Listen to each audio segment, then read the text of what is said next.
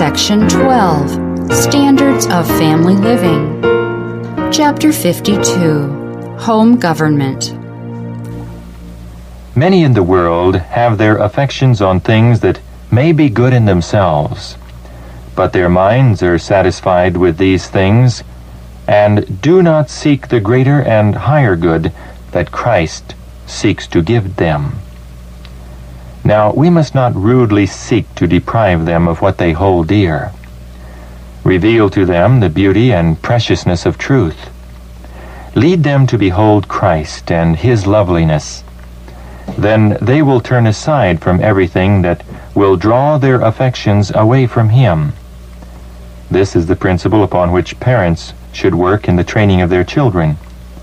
By your manner of dealing with the little ones, you can, by the grace of Christ, mold their characters for everlasting life. Fathers and mothers should make it their life study that their children may become as nearly perfect in character as human effort, combined with divine aid, can make them. This work, with all its importance and responsibility, they have accepted, in that they have brought children into the world. Every Christian home should have rules, and parents should, in their words and in their deportment toward each other, give to the children a precious living example of what they desire them to be. Teach the children and youth to respect themselves, to be true to God, true to principle. Teach them to respect and obey the law of God. Then these principles will control their lives and will be carried out in their association with others. There is need for constant watching that the principles which lie at the foundation of family government are not disregarded. The Lord designs that the families on earth shall be symbols of the family in heaven. And when earthly families are conducted in right lines, the same sanctification of the Spirit will be brought into the church. Parents should themselves be converted and know what it is to be in submission to God's will as little children, bringing into captivity their thoughts to the will of Jesus Christ before they can rightly represent the government that God designed should exist in the family. God Himself established the family relations. His Word is the only safe guide in the management of our children. Human philosophy has not discovered more than God knows or devised a wiser plan of dealing with children than that given by our Lord. Who can better understand all the needs of children than their Creator? Who can feel a deeper interest in their welfare than He who bought them with His own blood? If the Word of God were carefully studied and faithfully obeyed, there would be less soul anguish over the perverse conduct of wicked children. Remember that children have rights which must be respected. Children have claims which their parents should acknowledge and respect. They have a right to such an education and training as will make them useful, respected, and beloved members of society here, and give them a moral fitness for the society of the pure and holy hereafter. The young should be taught that both their present and their future well-being depend to a great degree on the habits they form in childhood and youth. They should be early accustomed to submission, self-denial, and regard for others' happiness. They should be taught to subdue the hasty temper, to withhold the passionate word, to manifest unvarying kindness, courtesy, and self-control. To a parent deluded by blind affection. Blind affection, a cheap manifestation of love, goes a long ways with you. To encircle the arms about the neck is easy. But manifestations should not be encouraged by you unless they are proved to be of real value by perfect obedience.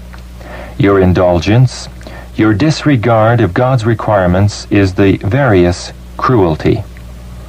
You encourage and excuse disobedience by saying, "My boy loves me."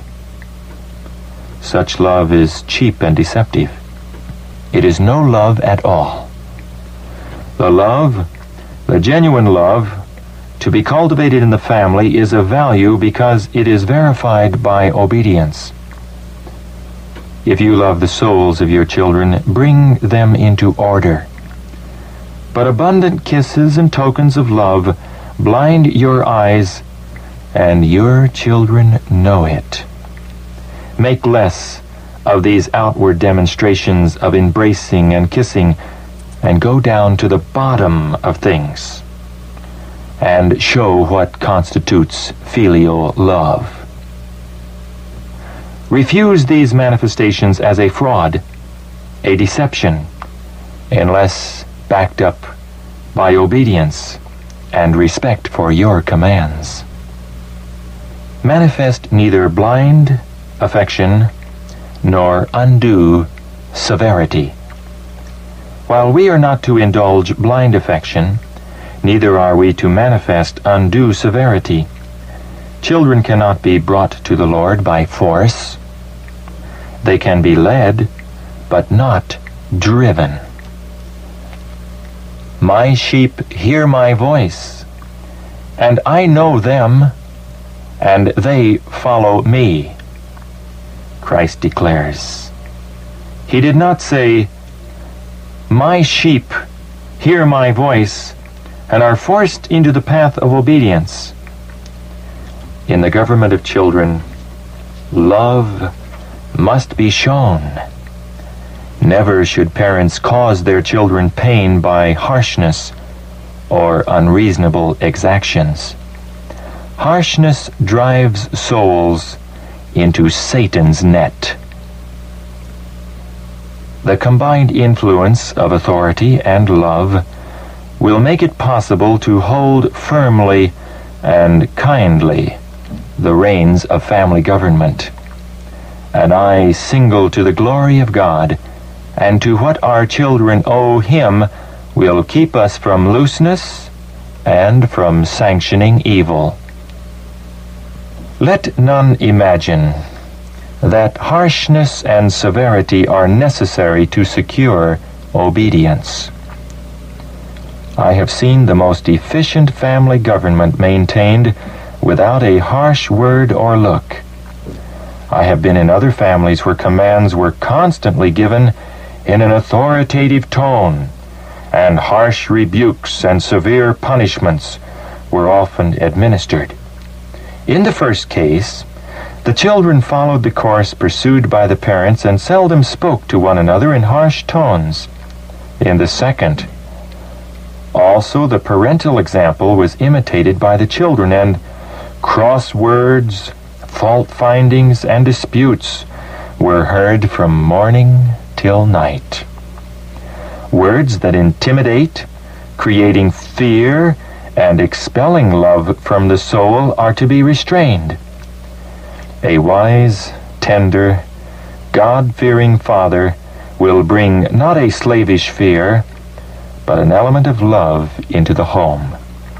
If we drink of the water of life, the fountain will send forth sweet water, not bitter. Harsh words sour the temper and wound the hearts of children.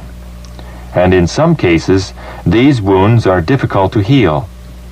Children are sensitive to the least injustice, and some become discouraged under it, and will neither heed the loud, angry voice of command, nor care for threatenings of punishment. There is danger of too severely criticizing small things. Criticism that is too severe, rules that are too rigid, lead to the disregard of all regulations. And by, children thus educated will show the same disrespect for the laws of Christ.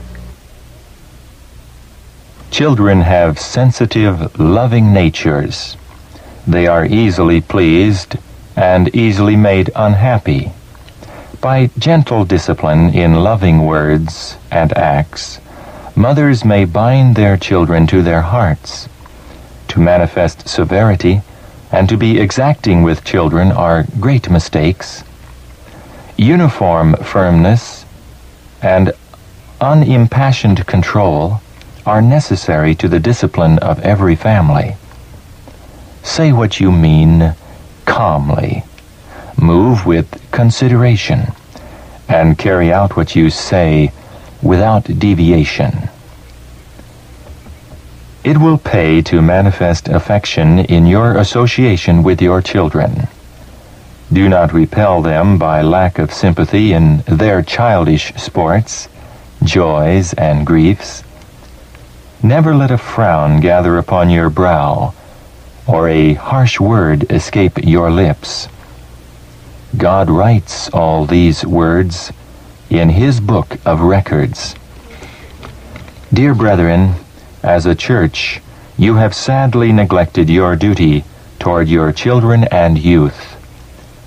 While rules and restrictions are laid upon them, great care should be taken to show them the Christ-like side of your character, and not the satanic side.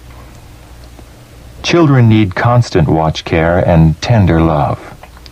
Bind them to your hearts and keep the love as well as the fear of God before them. Fathers and mothers do not control their own spirit and therefore are not fit to govern others. To restrain and caution your children is not all that is required. You have yet to learn to do justly and love mercy, as well as to walk humbly with God. Counsel to the mother of a strong-willed child. Your child is not your own. You cannot do with her as you like, for she is the property of the Lord. Exercise a steady, persevering control over her. Teach her that she belongs to God. With such a training, she will grow up to be a blessing to those around her. But clear, sharp discernment will be necessary in order that you may repress her inclination to rule you both, to have her own will and way, and to do as she pleases.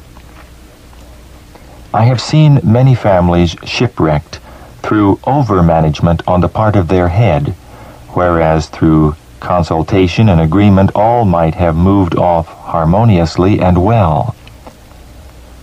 Unsteadiness in family government is productive of great harm. In fact, as nearly as bad as no government at all.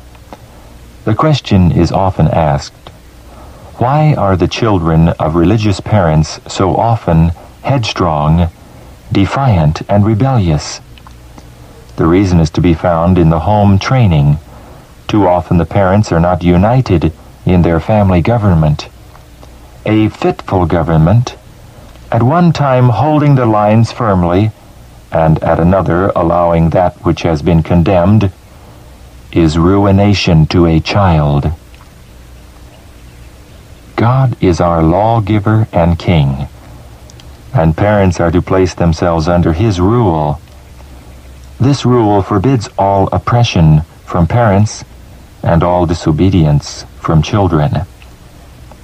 The Lord is full of loving kindness, mercy, and truth. His law is holy, just, and good, and must be obeyed by parents and children. The rules which should regulate the lives of parents and children flow from a heart of infinite love, and God's rich blessing will rest upon those parents who administer His law in their homes and upon the children who obey this law. The combined influence of mercy and justice is to be felt. Mercy and truth are met together. Righteousness and peace have kissed each other. Households under this discipline will walk in the way of the Lord to do justice and judgment.